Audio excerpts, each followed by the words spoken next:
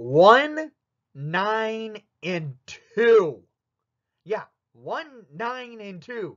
That is your record for your Chicago Blackhawks after they lose yet again, and this time to the Winnipeg Jets. 5-1 in Winnipeg. The Hawks continue to put out lines that don't work. You have offensive-minded players, put them together and let it go. Because it's not a defensive team. Your team does not need to continue to fall. They have been continuing to be the worst team 5-on-5 and one of the worst teams in the NHL.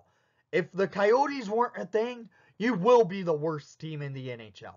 Because this team continues to blow games, not go out in games, or just fall flat and not show up in the first minute of play. Again, because tonight that happened as deja vu comes into play, like after the first few games of the season, where they would fall very quick into games. This team continues to not prove themselves to win.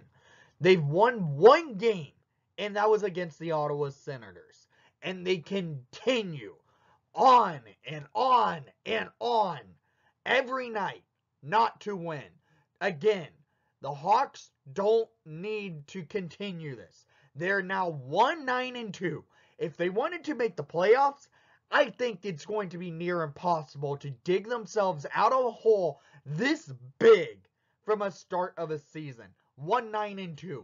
They've lost every game except for one, and it's ridiculous.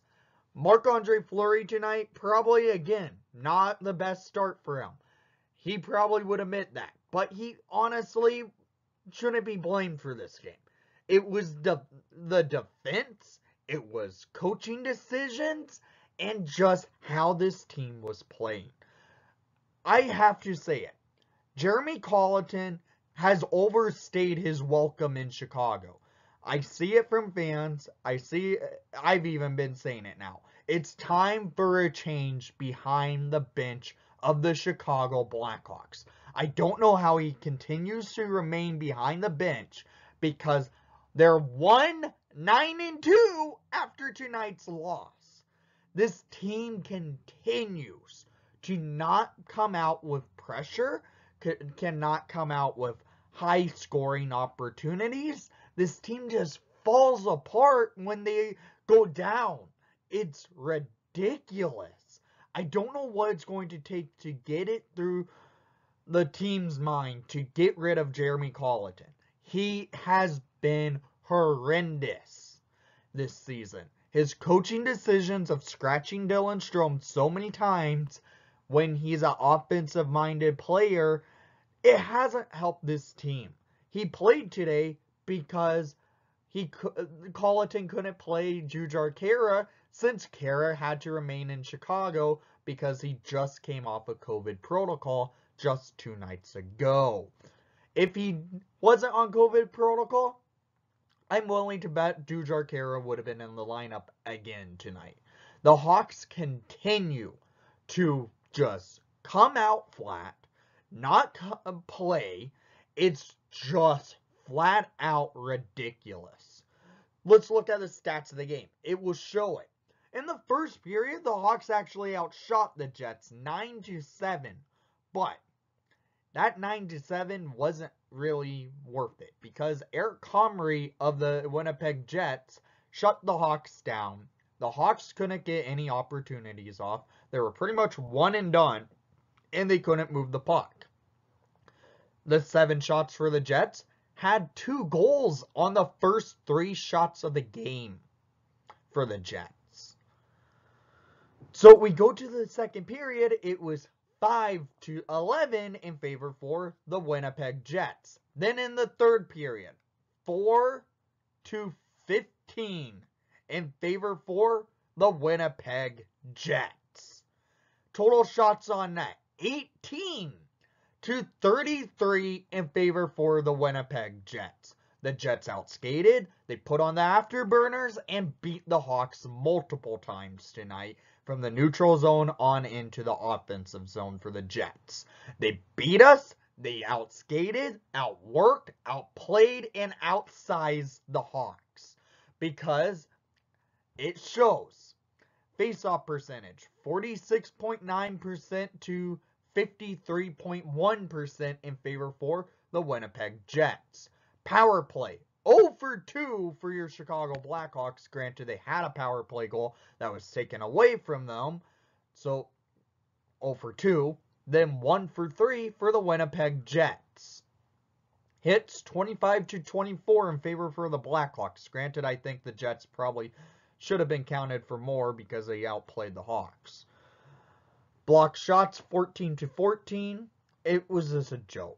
The Hawks are a joke right now. They continue to fall apart.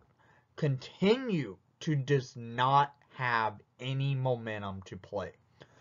Marc-Andre Fleury, I feel bad for you because this defense tonight was just flat out horrendous. So let's get to the goals of the game because the Jets just outplayed us. They did.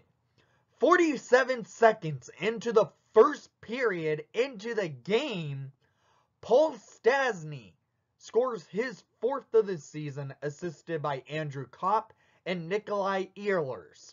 This goal from Stastny led from him getting a chance to come through the neutral zone because Steph Jones was stuck in the neutral zone, leading to the Hawks having one defenseman back, leading to Paul Stastny walking in and going 5-hole on Fleury. Jets are up 47 seconds into the game, 1-0. And the Jets are not done yet because at 2:23 in the first period, on the power play, Neil Pionk scores his first of the season, assisted by Kyle Connor and Andrew Kopp.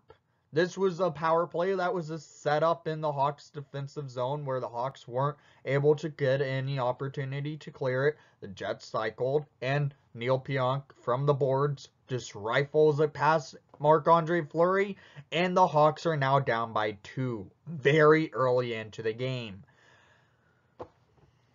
Rough start for the Hawks again, right? Yeah, it continues where the Hawks tried to pressure to get through the neutral zone and into their offensive zone to attack, but the Jets were containing the Hawks. The Hawks get a power play, and it goes to the second period. Hawks on the power play, move it well, get the opportunity, cycling the puck, and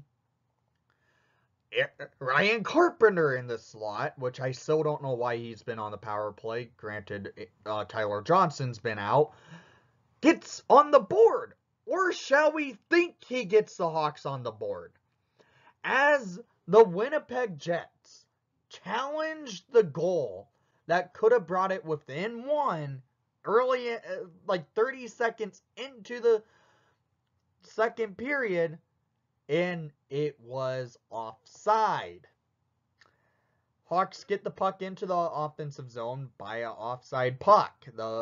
Alex DeBrincat tried to take it in, and it gets lost off his stick, and it goes off a Jets player into the neutral zone, and the Hawks were already in the offensive zone to attack, and leads to offsides. Hawks still down by 2. So the Jets add to the salt in the wound because at 13:48 in the second period, Dominic Tonnato scores his first of the season, assisted by Andrew Kopp. This makes it a 3-0 game for the Winnipeg Jets.